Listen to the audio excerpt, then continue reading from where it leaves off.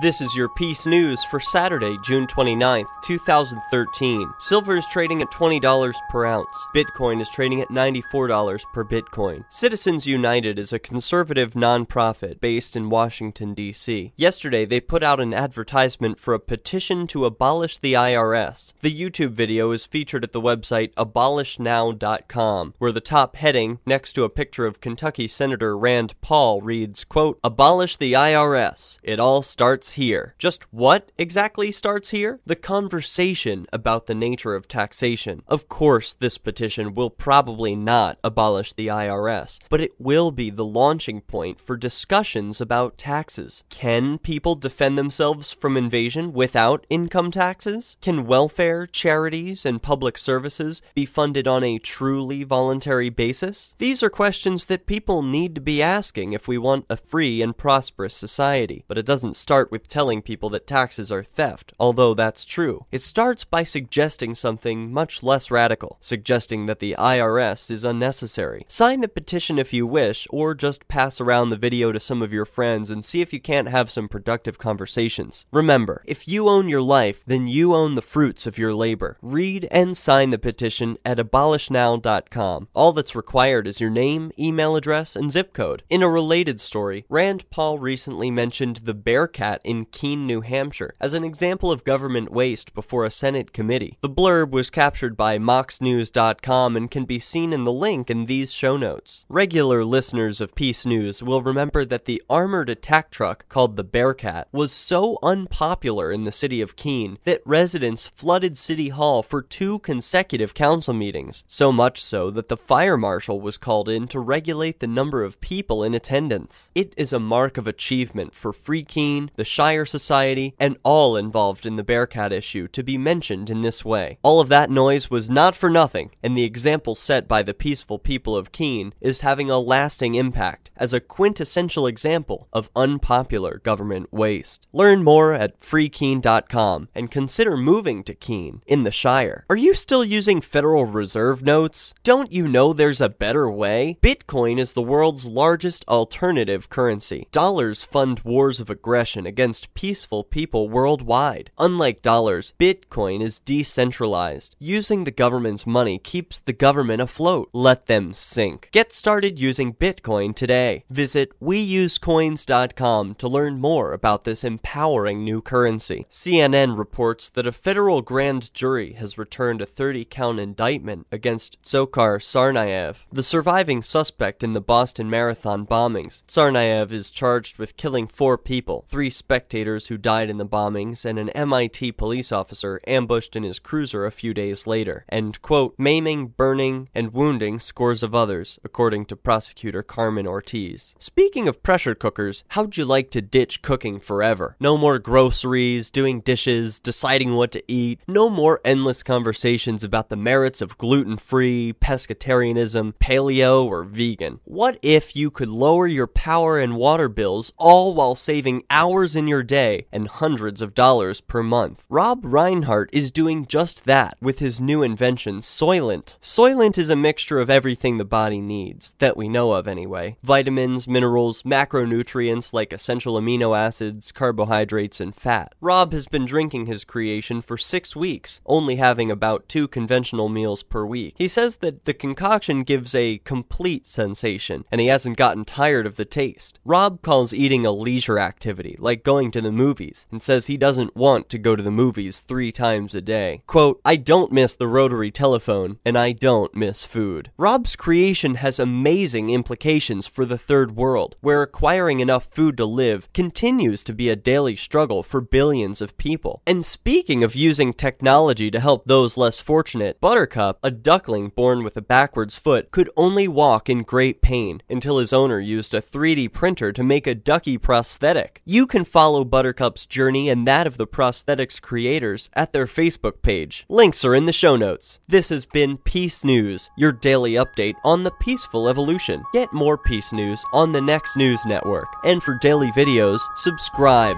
at youtube.com/peacenewsnow. For peacenewsnow.com, I'm Derek J, reminding you that peace is the way.